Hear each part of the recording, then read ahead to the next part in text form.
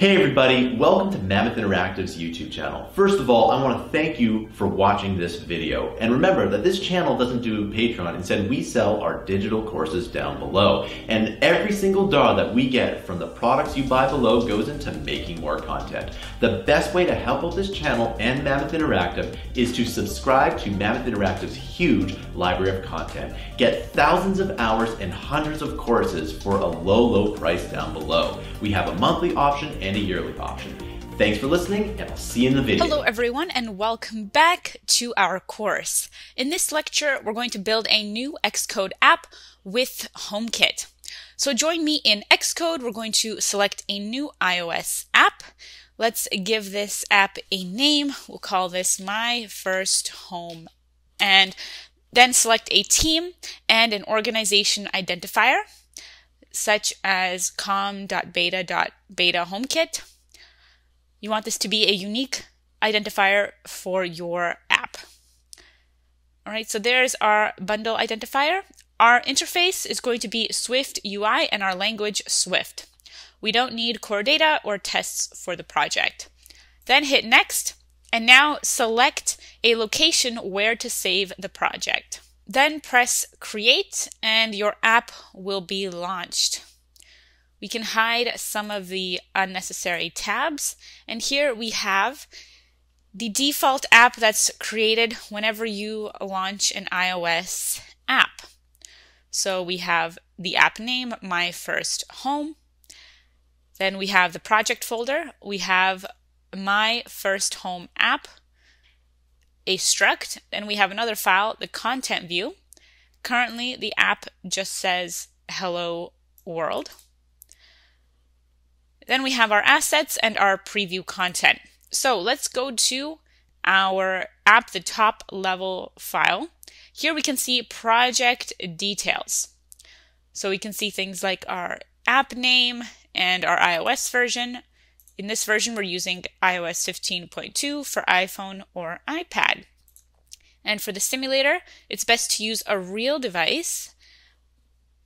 But if you want to test on a real device, then you have to have the Apple developer account, which is $99 a month. So if you don't have that, then just use the simulator. Okay, we are going to select a phone here for the simulator. All right, so next we need to go into the signing and capabilities tab and make sure you have a team selected. Then here, select your target, which is your app. And then we're going to add the HomeKit accessory. So we're going to add HomeKit to the target. So for that, we have to click on the button Capability. Then here in Capabilities, we're going to search for HomeKit. Enabling the HomeKit capability allows your app to interact with HomeKit accessories and create home configurations. So we're going to double click on HomeKit in order to add it to our list here. Okay, so now we have HomeKit added to our project. So we'll be able to use HomeKit capabilities. Join me in our next lecture where we will continue the project. Hello everyone, and welcome back. In this lecture, we are going to download the HomeKit simulator for our app, so that way we can develop and test the app on different devices. So join me in your project under the root file, and then the tab Signing and Capabilities.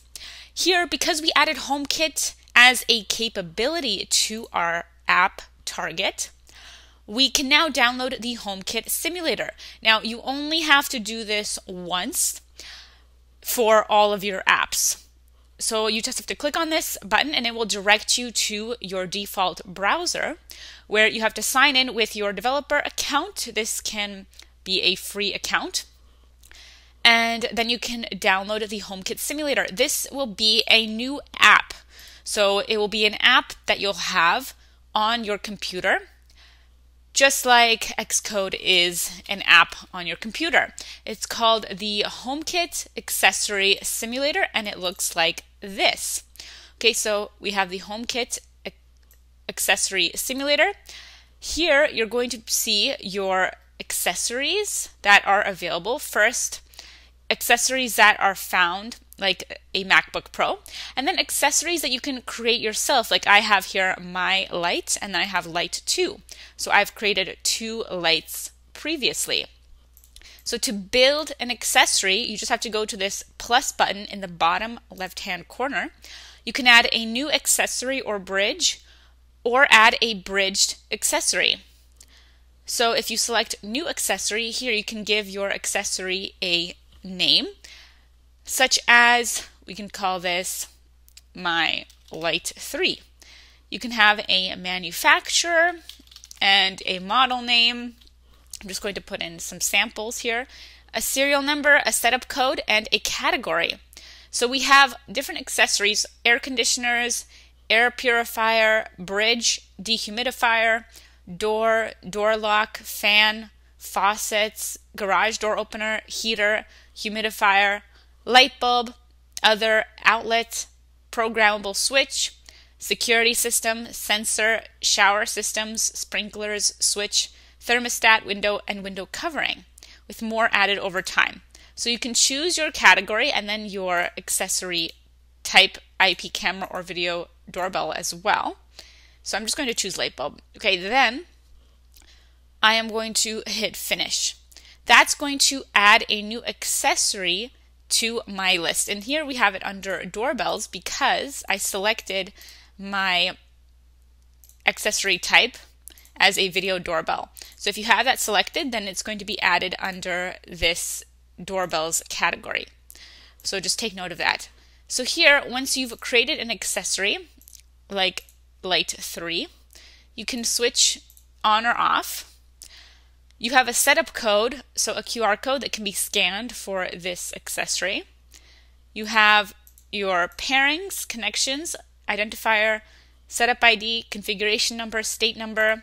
You can have a category as well, like light bulb, and primary service as well. So primary service, we have accessory information, camera stream management, doorbell, microphone, motion sensor, none, or speaker. Then you can also have optional things like an IP camera, and then accessory information, a microphone, speaker. So that's because we made it a doorbell. So if you make it a doorbell, it will get some of these select properties. So it all depends on the type of accessory that you add. For example, let's say I add an air purifier, and I call this my air. Then I hit finish. Note I'm not selecting an accessory type this time, so it will just get added to my general accessories. So now we have my air, and here we have the accessory information, and then we can add a new service to this my air. Right, so we can have a longer list this time. That's because now we're not selecting from accessories, but we're selecting from services, which are like a sensor or a battery or a switch. Right, so we have accessories, then we have services for each accessory. And the type of service that you add depends on the accessory. So if I have a light here, which I created earlier, by default, a light is going to have an on-off property, a brightness, a hue, and a saturation property. All right, so you can remove some of these properties if you don't want them, but some properties are required, like on, off. You have to have that for a light bulb. You can also add characteristics. All right, so you can add things like brightness, carbon dioxide detected. So now we have a long list of characteristics, which is even longer than services, like the status, the target, the version, the types, the current state, and more. So for a light bulb, I might add something like brightness. All right, then I can hit finish, and now we have brightness back in here. So this sets the brightness of the light bulb. And again, you can remove that if you don't want the brightness property. So each of your accessories can have services and also characteristics. So I could still add a service to the light bulb, or I can add characteristics. So for our purposes, let's just create a simple light that just has an on-off switch. That's it. So we'll keep it simple, and then over time you can build more accessories with more characteristics and services. So now we know how to download the HomeKit simulator, how to add an accessory to the HomeKit simulator, and also how to configure each accessory. All right, so join me in the next lecture where we'll continue the project. Welcome back, everyone. In this lecture, we are going to get started with adding homes to our HomeKit app. So the first thing we have to do is build a HomeKit home manager. So we need to have a way to handle adding homes and adding accessories, and we can do that with the HomeKit manager, which we will store in a HomeKit store.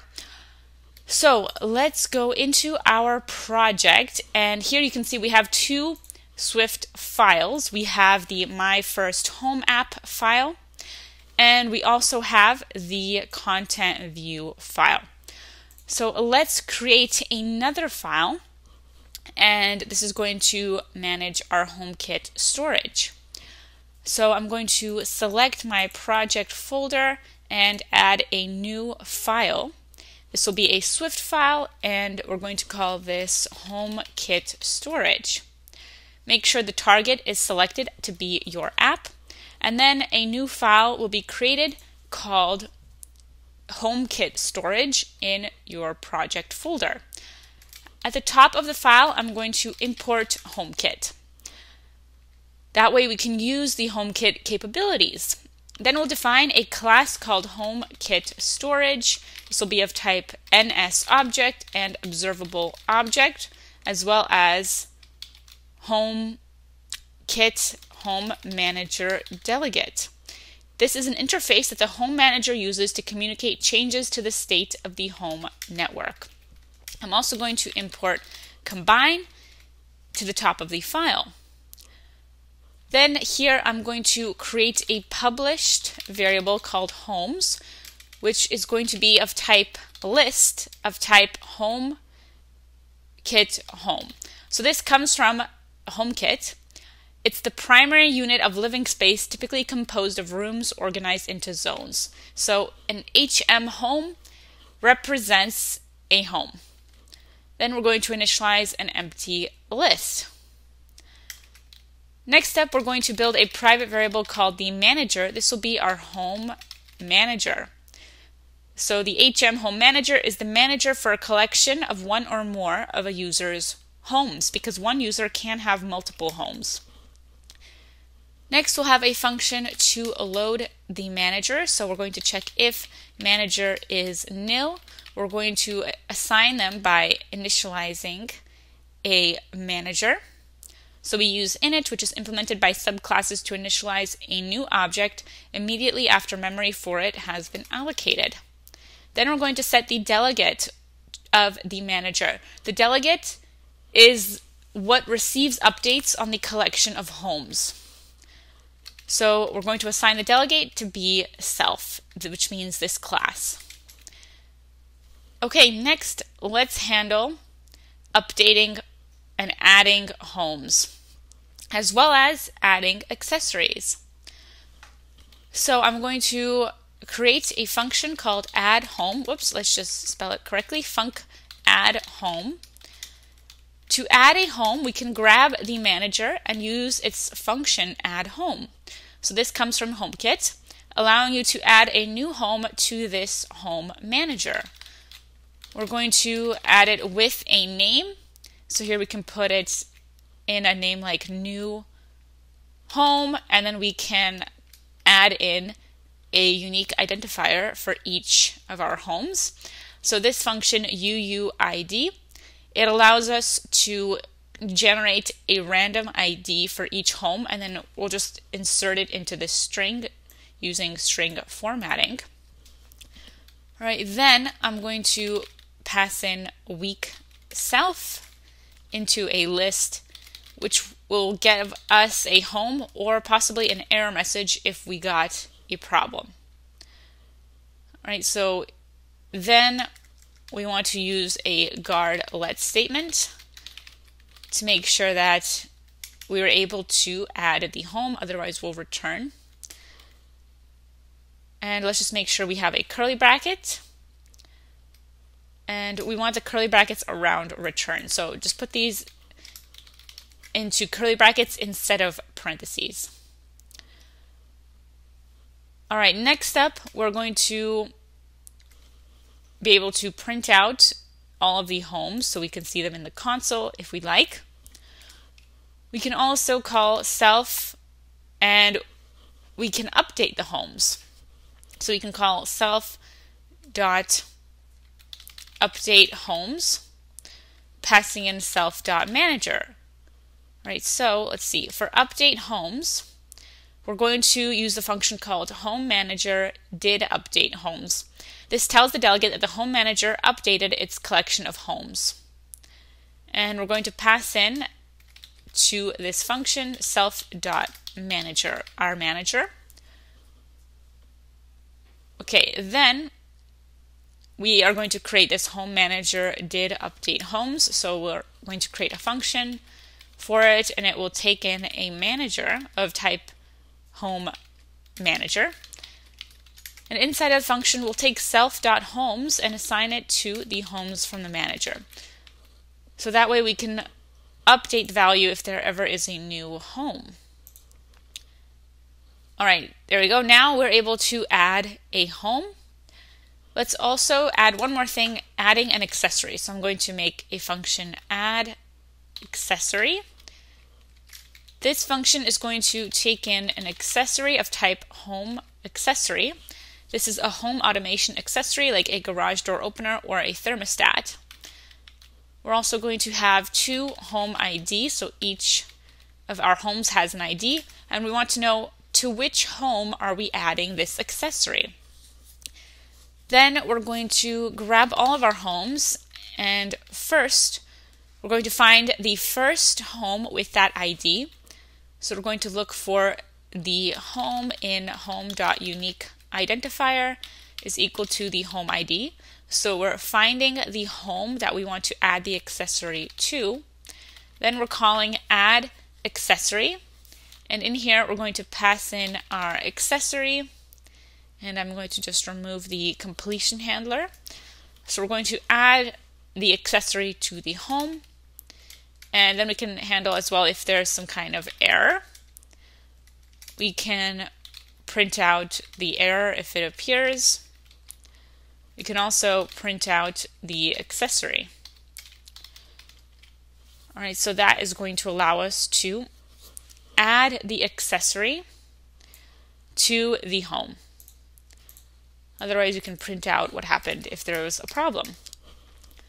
Okay, so that is how you can manage your HomeKit storage. So we're going to have our homes, our home manager, loading, adding a home and updating the manager from the manager to our storage, and also adding an accessory. Join me in our next lecture. We're going to continue the project and learn how to add homes to our app. Hello everyone and welcome back to our course. In this lecture, we are going to learn how to add homes to our app. So join me in your Xcode project. We currently have our app file, our content view, and a file for storage with a home manager. Let's go into our project folder and add a new file. We're going to call this file our homes list page model. It's also going to contain a homes list page view, so let's go ahead and just call it the homes list page. We can keep it as a Swift file. We will add Swift UI views as well. We're going to have several elements in this one file. So let's just keep it as a Swift file for now for the template iOS. And we're going to call the file the homes list page. And we're going to make sure that the target for your app is selected. Then hit create and you'll have the homes list page added to your project folder. All right, here we are going to import, instead of foundation, Swift UI. because we will put to use SwiftUI in this file. But first, we are going to build out the model for the homes list page. So I'm going to create a class called the homes list page model, which will be of type observable object. This is the type alias for the combined framework's type for an object with a publisher that emits before the object has changed. In here, we're going to create a published variable called homes, which will be of type home list item. This will be a new type that we're going to create. So let's define a home list item in a struct. So the structure is called home list item. Each home list item will have an ID of type UUID, a universally unique value that can be used to identify types, interfaces, and other items. As well, each home will have a name, which will be of type string. So that is the type that we've defined, the home list item. Next, let's create a private variable Homekit storage. This is going to use our type Homekit storage. We're going to initialize the class with a Homekit storage argument from our type Homekit storage, which is the class we created in the previous lecture. We're going to set self.homekitStorage to equal the argument that's passed in to the constructor. Then we have to write functions to handle adding homes and managing them. So let's first create a function to add a home. For this, we just grab the Homekit storage and we call its add home function, which is what we created previously. If you go to Homekit storage, you can see it has this function add home. Now in the constructor, we're also going to call manage homes. So let's create that private function manage homes. This is going to use the Homekit storage and grab its homes, which is a published variable. We're going to map, which will publish the value of a key path. We're mapping the homes in the Homekit storage. We're going to take the homes and map them by taking each home in it where the ID is the home.unique identifier and the name is the home.name. So that way we're going to have each home with the UUID and the string.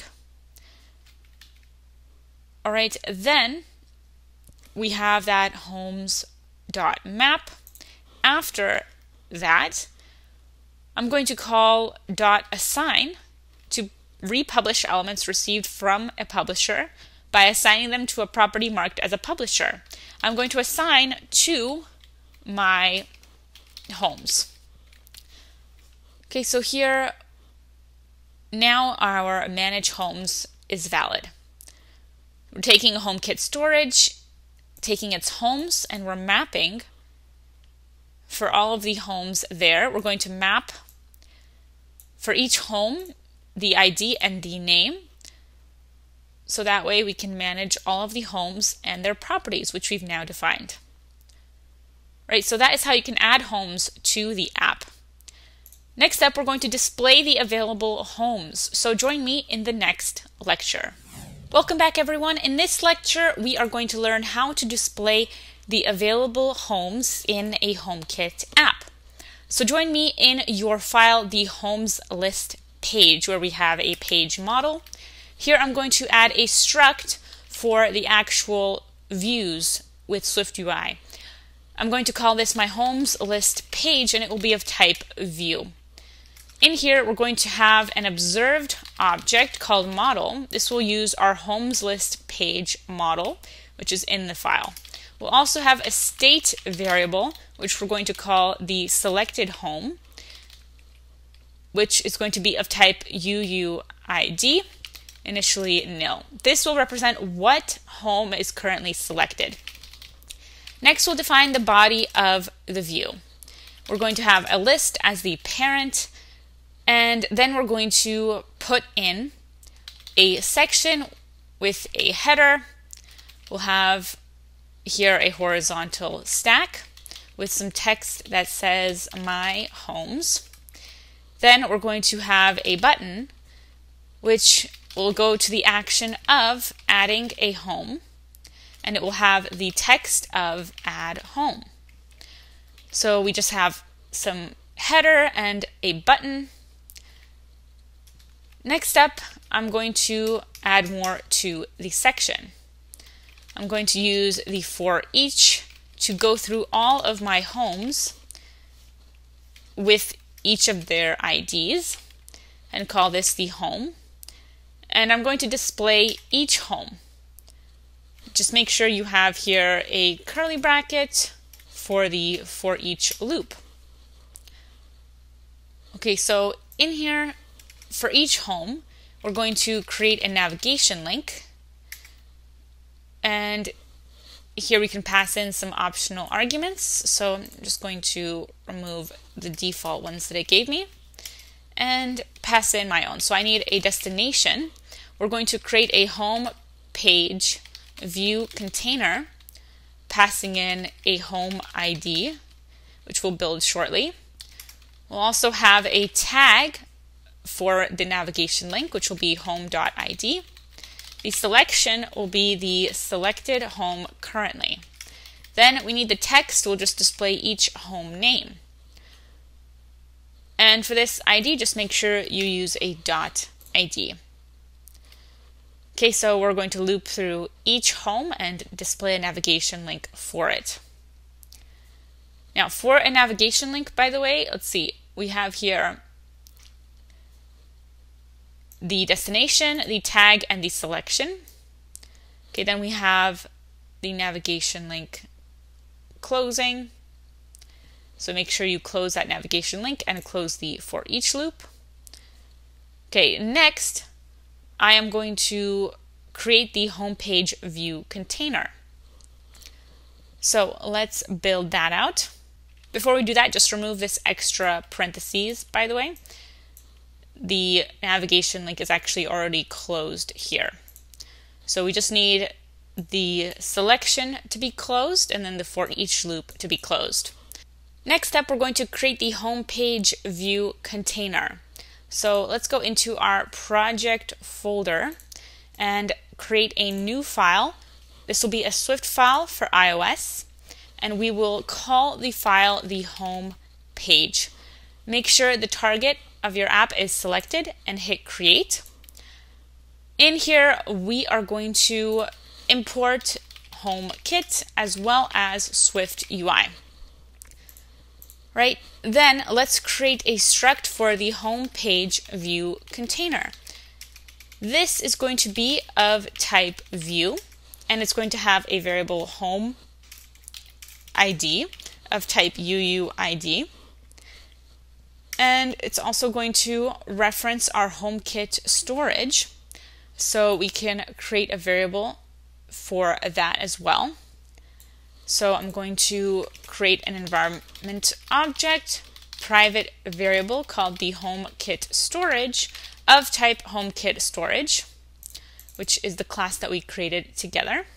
Now, to make this container conform to the protocol view, we have to create the body, which will be of some view.